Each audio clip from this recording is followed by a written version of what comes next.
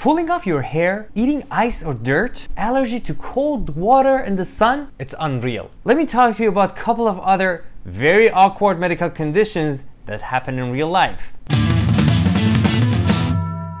Hello my friend, welcome to ChatterDocs. I'm Dr. Tor and I'm an internal medicine physician. This is Awkward Medical Conditions Part 2. So without further ado, let's dive in. Number 1, Trichotillomania. Everyone occasionally play with their hair, but if you start pulling them out obsessively and keep doing that until you make yourself bald somewhere, then there's a problem. The cause of this disorder is not fully known, but it's thought to be a subcategory of OCD or obsessive compulsive disorder, which means that there are some obsessive thought in your brain that make you do a compulsive action like pulling out your hair. It's not totally voluntarily, so if you just ask that person, hey, stop doing that, they cannot simply do that. So the person will start having bald patches in the hair, in the beard, or even in eyebrows and eyelashes, which will make further emotional distress for them. Treatment of that is usually going to psychiatrists and getting an OCD-based treatment. Number 2, Pica. Have you seen children eating weird things like stones, dirt, ice, chalk, and things like that?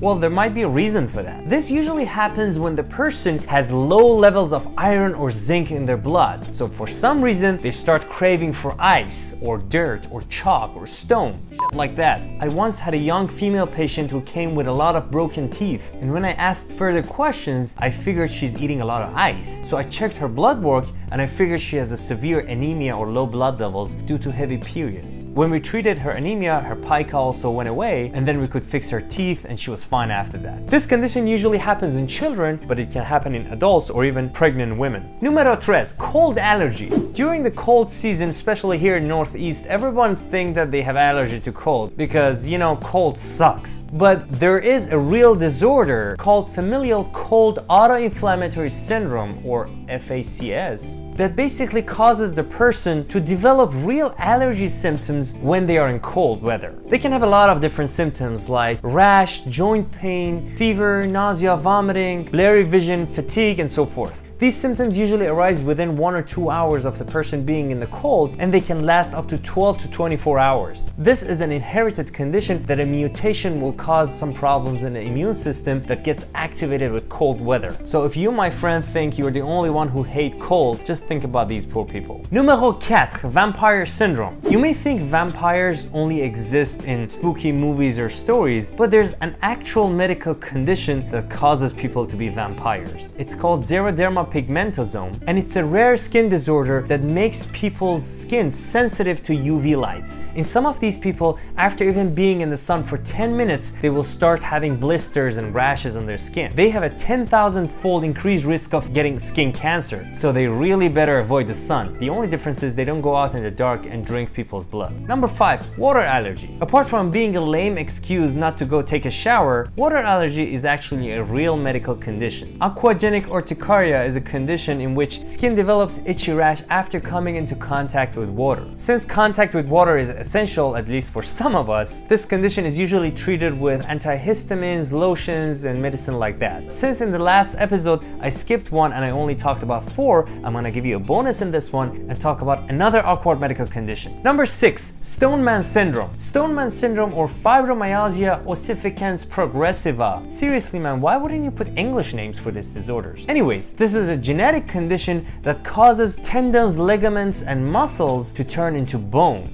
This can make it hard for the person to move or even to breathe or eat. And the worst part is any trauma, even minor trauma, can cause their muscles to start turning into bone and literally making the person like a stone, hence the Stoneman Syndrome. This condition is very rare and only about 800 cases have been reported so far.